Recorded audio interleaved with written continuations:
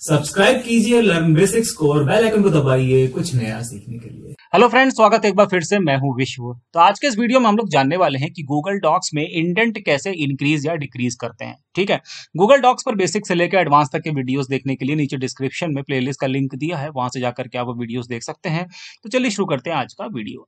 तो देखिए, मैं दोनों तरीके बताऊंगा, शॉर्टकट भी बताऊंगा और जनरल मेथड भी बताऊंगा। ठीक है, अब जैसे मान लीजिए कि मुझे पहले पैराग्राफ का जो इंडेंट है वो इंक्रीज करना है, तो मैंने सिंपल सेलेक्ट कर लिया। उसके बाद यहाँ देखिए, ये है इंडेंट इंक्रीज करने का ऑप्शन। ठीक है, जब मैं कर्सर अपना यहाँ ले जा रहा हूँ तो देखिए दिखा भी रहा है।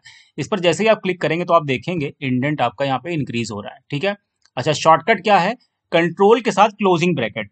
कंट्रोल के साथ आप जब क्लोजिंग ब्रैकेट दबाएंगे, प्रेस करेंगे अपने कीबोर्ड में, तो आप देखेंगे कि इंडेंट जो है वो इंक्रीज हो रहा है। ठीक है, अच्छा, डिक्रीज करने के लिए बगल में ही ऑप्शन है। ठीक है, ये देखिए बगल वाला ऑप्शन, इस पर क्लिक करेंगे तो देखिए इंडेंट जो है वो डिक्रीज होना शुरू हो जाएगा। अच्छा, इसका शॉर्टकट क्या है? कंट्रोल के साथ ओपनिंग ब्रैकेट। ठीक है, ये देखिए, ओके।